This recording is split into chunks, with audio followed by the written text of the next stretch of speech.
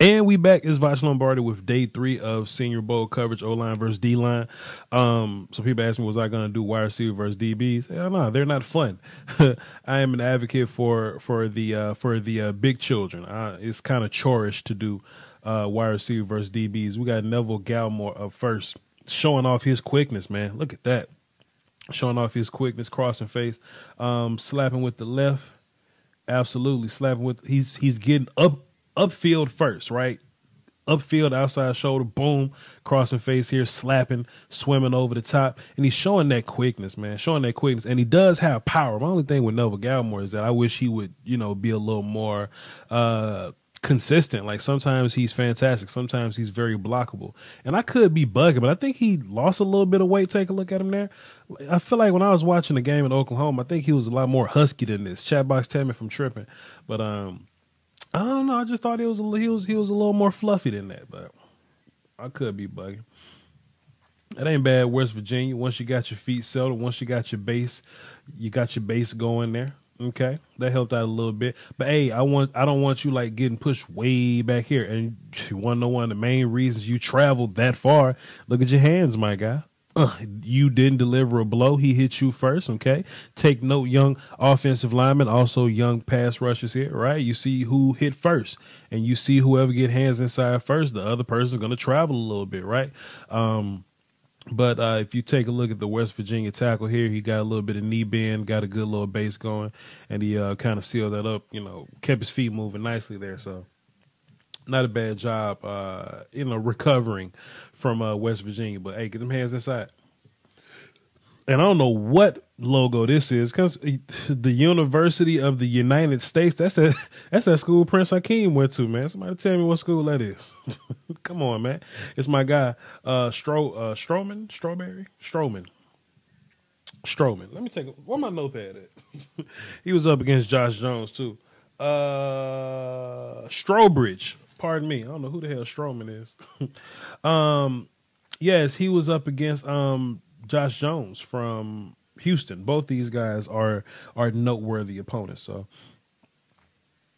let's see what happened here, man. Let's go back and take a look at his reps. So he's going to come off the ball, not bad. They're pretty violent, but he's going to try to defeat the – hey, look. Young defensive ends, if you're going to defeat the hands, defeat the hands. Don't just kind of slap at them to be slapping at them, right? We want to be slapping at people to get hands off of you. But if Josh is just going to get hands on you anyway, then that's ball game, right? You want to be defeating those hands to get them off you, then to make another move so you can be strong, so you can have the advantage. But Josh ended up in fantastic. This is perfect right there. That's perfect, my guy. Look, you got your hands inside, you got your knees bent, chest big, solid base right there. That's fantastic. Ain't nothing you can do with you. Strawbridge showed a good display of power that after he got in a very compromised spot, he was still able to get some movement. Josh can probably put a little more weight room on himself in that aspect. But, hey, if somebody get hands on you and their knees are bent and their base is good and their chest is big, then you dead as fried chicken, my guy. That just is what that is. Strawbridge. Who is Straw? I want to say Strawberry. Straw Man. Strawson. I just had all the names wrong. Hey, man, it's still January. I know a lot of people want to be early and soon right now. It's still January. We got time. By the time we get to April, we're going to smoke this. Fantastic job by who is this? Washington, kid from this offensive lineman from Washington here, center. He's going to snap the ball. Boom. He's going to get up under you, and he's going to keep those feet moving. Don't stop your feet. Don't stop the love, because even when we spin, we're not going to overcommit to one side. We're going to keep our balance here. Now, if he was leaning and Buddy would have spun right there, he would have just been falling, right? But he had the base good, hands good, feet kept moving. Good rep right there. Good rep right there. Center front. That's my boy Hennessy, Hen Dog. But yeah, good rep from the center from Washington. Good rep from him. Good rep from him. And who is this? He's just gonna run over this cat. Cameraman kind of messing us over right there, but it seems like we got a pretty good bull rushing. Hey, let me tell y'all something. D lineman, when you got O lineman skating like this, use that momentum. And that's exactly what he did. If you're gonna go all the way here, I'm gonna use that momentum. I'm gonna spin back. I'm going to basically defeat your hands with this nasty ass. Don't just spin to spin around. Use that hand and get somebody off of you, bro. Fix your jersey, bro. What are you doing? Come on, fix your clothes. We got people watching. Neville Gallimore versus Hen Dog. You gonna get drunk, Neville Gallimore? You a shot man or a sip man, Neville Gallimore? Oh, you ain't even up next. You got UConn versus is that Willikers? About time we saw Willikers, man. These damn and look, even the camera angle here is bad, man. But we've been waiting to see Willikers for a while, man. And Willikers kind of gonna run down the middle of this guy. Hey, UConn, good job dropping your butt, popping your feet. This is what I mean. I always try to give examples of what I mean by popping your feet and giving ground slowly. If somebody's just gonna bull rush through you, man, look, find a solid place with your hands and hold on and take a look at his feet, right? He's going to pop and give ground, stop, slowly. He's going to pop again, boom, give ground slowly. And before you know it, you got to stop. If you a D lineman, you know, either the ball is going to be gone, the carrier is going to be away from you, man. You just slowly pop your feet to get guys away, just to slowly give ground. It ain't nothing you can do about that, man. None you can do about that. Who's up next? Who's up next? Alden Robinson from Syracuse over there lined up. He's on deck. Strom is on deck. Gallimore's on deck. This must be the first four here. This must be the starting team for the Senior Bowl situation coming up. For the Senior Bowl game coming up. Got a little bit of a speed cross your face. Yeah, man, let me take a look at the offensive lineman. What happened here? First of all, bro, pick your ankle up off the grass there. What are you doing? Pick your ankle up, man. Get on your feet. Get ready to travel. I'll tell you exactly what happened here. Hey, so, you know, if you're an offensive lineman, you kind of got 2 feet. You got your post foot, that's your up foot. Then you kind of got this back foot that you kick and travel with, right? And your post foot is your power foot. That's where you're strong. You typically don't want to drop it because if you drop it, you drop a lot of your power there. There's certain situations like if somebody's like stunting or whatever, you moving with them, you could possibly drop it. But most of the times, if you drop this post foot, you just end up not as powerful. So we're gonna kick, and if you're gonna cross your face viciously like that, you want to pound your post foot back inside without dropping that foot. That's gonna make you powerful enough to deal with whatever you're dealing with. The problem is he kicks so deep and he gave up the inside so much. Look at all this space he had. He went from this much space between him and the right guard to this much daggone space. And if dude's going to cross your face like this and the quarterback is right there and you gave up that much room and you drop your post foot, this is what's going to happen to you. Every single time, fam. Every single time. Sometimes it's okay to drop that post foot, you know, depending on where you at, but you can't give up the inside and drop your post foot. You just gave them all the inside outs. You gave away all the cheat codes, my guy. Come on. Use these cheat codes to your advantage. Okay? So we got a Houston guard versus Strawbridge. Let's see what happens here. Okay. Don't get up mad now. Don't get up and smack the air and smack coach. Don't hit coach. Oh, man. I like the Carolina kid, but we got to give the Houston kid some credit. And I'll tell you exactly what happened, too. Take note, young offensive line. We talk about hands inside, all right? Hands inside, my guy. Boy, if you got hands inside, this ain't nothing but bench press right here. Goodness. Damn, I like Strawbridge, too. We gotta get wait a minute. Now we gotta research the Houston kid. Hey, can somebody find me the Houston kid that's playing right guard in the Senior Bowl practice right now? Because he just bench pressed my guy Strawbridge. Did Strawbridge get tripped up or something? What happened? I'll tell you what.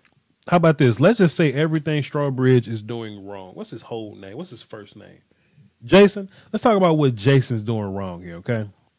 First of all, he's doing that hand slap thing where he's not getting rid of hands again.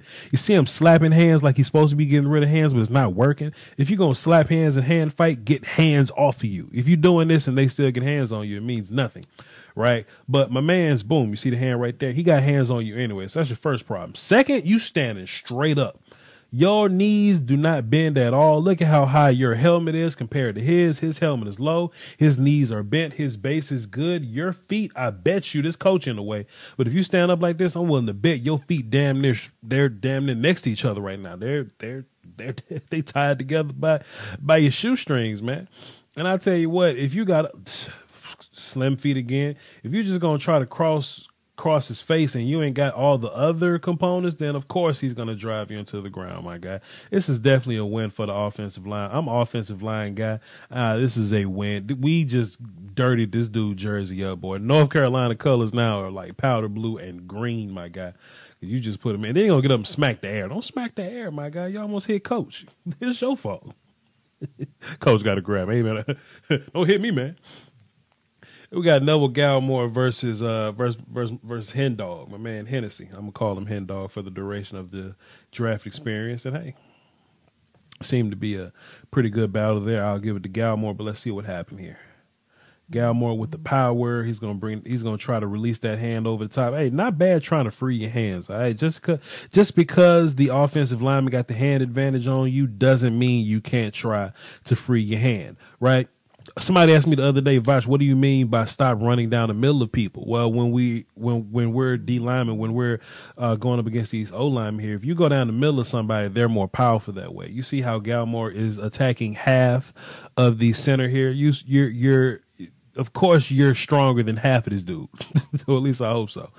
So we see Neville Gallimore with the power. He's appropriately attacking the outside hand of this dude. Plus, he got half of this dude. Then he got his hands free. He got his hands free to, hey, swim around, do other stuff, free yourself, express yourself. You know what I mean? Get that dude up off you, man. Pretty good rep by Neville Gallimore. Pretty good rep by the Houston right guard. Please, somebody in the chat box give me the name of the Houston right guard that just put my man Jason Strawbridge on the ground. This is the third time I've seen this Wake Forest dude do something technique-wise that I hated, but he ended up working his way out of it. If I could control, alt-delete this coach right here. Okay, I think he's going to punch this dude and not move his feet at all. Well, never mind. He moved his feet a little bit. It's just a little short set. He didn't kick at all, and that's okay. Nothing wrong with the short setting. Texas A&M center from last year, McCoy. He made a whole Senior Bowl practice out of short setting people, right? Just kind of picking your feet back up again. But mostly you want to get hands on somebody quick. You don't have faith in your travel ability and your quickness and your movement and things like that. So you just want to get hands on guys quickly just to stop them from moving. So I ain't mad at that. He gave up a lot of ground, though. That's what I do hate. That is what I am mad at. So stop giving up so much daggum ground. And we'll go from there. That's Alden Robinson. I wish he was in frame, but, cameraman go cameraman. Why they got a cameraman close right here? Just to have another guy behind him with the high view. I hate it. But Alden Robinson, even with all this elevation, he's not in film, but I could tell he came off the ball and he punched the hell out this dude. Strictly based off the information that I have, that the offensive tackle here, he just got warped into, like, he got hit. He got hit just 5, 6, 7 yards. What was it? Let me see. You went back to the future, my guy. Yeah, you. That's pure power right there. And it happened because his hands were inside, and he was lower than him, and his knees was bent. And he was pushing and driving. So yeah. Left tackle, you need to stop giving so much ground. It's really starting to make me sick. You are scaring the children. Look at this dude. So look, they got a cameraman with a long, like, bipod type of thing, monopod, I guess. They got another tall camera behind them. Just run this view the whole way. What are we doing? Just run this view the whole time. I don't understand. UConn got led astray. Who was this, Bond? That's your boy Zach Bond. Let's see what Zach Bond did. We finally got some names in here, man. That spin was kind of terrible, but I ain't gonna trip. I always tell people not to spin just for the sake of, doing it, like to set your spin move up to get a little more, movement outside to actually get them moving one way. Then use that momentum and get back inside. But, UConn right tackle, you recovered well. You got inside. And look, even if that worked, look, the spin worked. You just gotta stay on your feet. You just gotta finish. The spin worked, man. You just wanted to eat some grass, my guy. I want to see my man's from Carolina go again. Strobridge go again. He needs to redeem himself. He needs to absolutely redeem himself from being pile driven. Somebody doing a wrestling move on this guy. I really think I'm gonna go to Mobile next year, man, because when I do these Senior Bowl kind of recaps, the breakdowns or whatnot, they teammates. How y'all let them pull that off? When I do these breakdowns or whatever, I'll probably get like 4 minutes of footage, 5 minutes of footage, but I know this pass rush circuit has been going on to where each defender or like offensive guy is done. Yeah, it's done. Where each guy at least have gone 3 or 4 times, man, and that's a good way to evaluate, man. We can't evaluate because look, we've only seen Bradley and Nay one time. We've seen Kenny Willikers one time. We've seen Kinlaw one time. Nova Gallimore one time. Strawbridge. We've seen Uche. We've seen all these guys one time. So now we really got to be thorough with our research, and we got to be surgical when we're watching the Senior Bowl game Saturday or whatever. Just because we weren't given everything that we was promised. You know, you got to pay what you owe, Santa, and we just gotta do our part as couch scouts or crib scouts, however you want to call it. All right. Like the video, hit the doorbell, and all that good stuff. Let me know you're home, and hey, follow me on Twitter, VOCHLOMBARDI. Y'all hold it down for the Doski Woski. My bad about your right ear. I'll figure it out at some point, but whatever. Peace, y'all. My cable bill was way too high. I reached out to affordablesticks.com. They sent me a Fire Stick, plugged that thing into the HDMI. Now I get unlimited shows, movies, and live TV. I'm a huge sports fan, so I love League Pass, Sunday Ticket, and I get the pay-per-view fights for free. That's something for the whole family. You can buy a Fire Stick for every TV in the house and still spend less money than you would on cable. That's affordablesticks.com. There's a link in my description. You should go click it. Cut the cord, man. After canceling my cable, I saved $2,400 this year by switching to Beast TV through channelsforcheap.com. Some people pay $200+ a month. I paid $120 a year, or you can go $15 a month if that's what's convenient for you. You get 2,500 HD channels. 1,000 of those are in English, and there are plenty of other international channels, TV Guide, and we get all the sports. One of my favorite things is multi-screen feature. So if I don't know what I want to watch, I can tune into 4 different channels at one time that you can watch on 4 different devices, and it's available on Fire Stick, smart TVs, tablets, and if you're on the go, you can watch TV on your phone. Hit the link in my description or go to channelsforcheap.com where you can get a free 7-day trial. That's a whole week for you to just sit down and play with it and see what you like about it. Then come back and make a purchase. If you have any questions, go to channelsforcheap.com, hit this little button right here, and they'll respond to you immediately. That is channels4cheap.com. The link is in the description. I highly recommend it. Let's do it.